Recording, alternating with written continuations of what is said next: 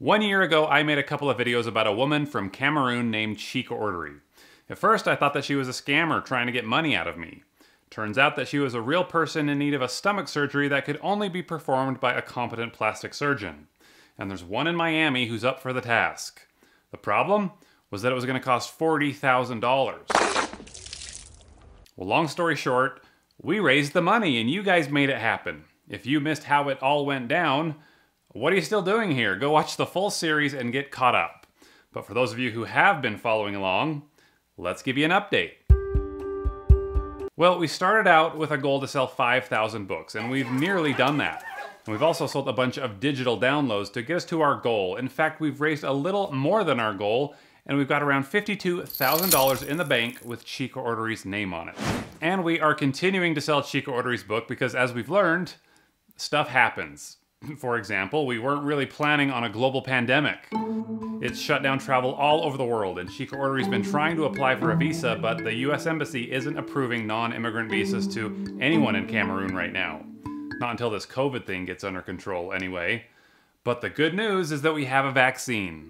And in less than a year, the scientific community has developed a vaccine that's 95% effective at fighting COVID-19, and they are rolling it out fast. And I think that experts are pretty much in agreement that we've seen the worst of this disease by now, and you can see that the daily average of new cases is finally dropping. So I'm not going to tell you what to do, but if you do get a chance to take the vaccine, it might help this story move a little faster. I'm just throwing that out there.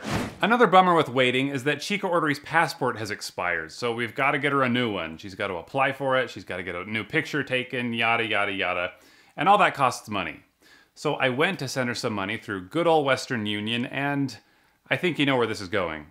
They put the payment on hold. So then I had to call up Western Union and see what the freaking deal was, and I should have recorded the conversation for you guys, but I totally forgot. But it sounded something like this. I said, hey, my transfer to my friend is on hold. Do you know what the deal is?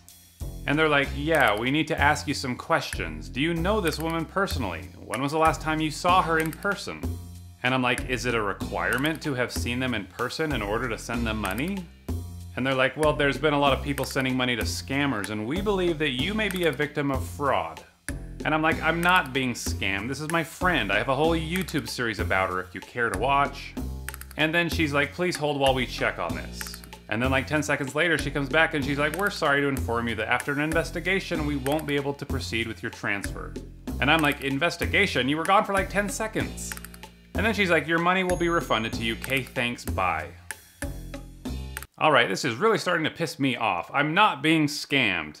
So now I've got to come up with a new way to get Chikaordery the money. So I think if I can get money to someone in a part of Africa where scamming isn't very common, I can have them send the money to Chikaordery in Cameroon. But what African country is so peaceful and wonderful that nobody would ever dare scam somebody? Liberia, of course, my old stomping grounds. I actually reached out to a new friend of mine named Augustine. If you don't know about Augustine, you really should check out what he does. He manufactures sanitary pads for young girls in Liberia. He's creating jobs, he's keeping kids in school, and now he was gonna help me get money to Chikaordery. So I sent Augustine the money through Western Union, and they are charging me a $34 fee. And then Augustine collects the money, and he turns right around and sends the money to Chikaordery in Cameroon. And they charged him a $34 fee. So to send $400 to Chikaordery, it cost me $68. That's 17%, and that's insane. We had to sell 6 of Chikaordery's books just to pay for the fees to wire her money for her passport. And now you know why we're going to keep selling her book, because of unexpected crap like this. Which is why I want to say that if you like this story and you want to see Chikaordery get her surgery and you want to be part of the solution, then you should head on over to bythegraceofgod.com and pick up Chikaordery's book. And for a limited time, you can get the digital download of her book for $1. That's right, for $1, you can get the ebook of It Shall Come to Pass when you use the promo code CHICA. So I just want to thank you guys for helping the story get this far. I think that we're very close, and every time you watch one of my videos or buy a book, you help us get one step closer. So there's your update. Keep sending those good vibes Chica's way. This is our year, and I can't be more excited to see how it's going to end. Hi Chikaordery. When I came across your story a few months ago, I was struggling to deal with the side effects of a brain tumour. I've been struggling for nearly 3 years. So your story has put mine situation into perspective. I wish you all the best for the future. Speedy recovery. Hi Chikaordery, I just wanted to say hi from the Netherlands and wanted to just remind you that it shall come to pass. Never lose hope, and we're praying to God that you get your surgery as soon as possible. Hey Chikaordery, this is Nick. I just wanted to send you this quick message and say thank you so much for inspiring so many people, including myself, with your book and your story. I just want to encourage you to stay strong, stay the course, and be patient. Know that so many of us are praying for you, and so many of us want to see good things for you. I just want to remind you that people love you. People that you've never met love you. And I want you to know, through the strength of God, anything is possible. Someday you will get your surgery. It shall come to pass. Chikaordery, if you're watching me right now, I want you to believe that everything is going to be okay. It's just a matter of time. After the lockdown and everywhere is open for travel, believe you'll be okay.